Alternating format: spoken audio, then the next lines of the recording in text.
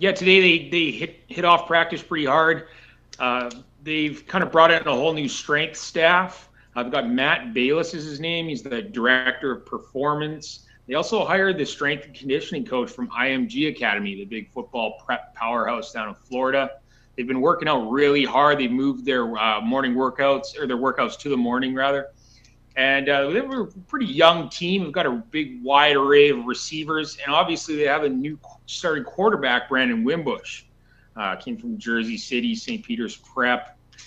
He's a dynamic quarterback. They're already saying he has a stronger arm than Deshaun Kaiser and Malik Zaire. And he looks really, really exciting. He's a junior now, so he's been practicing with the team for a while.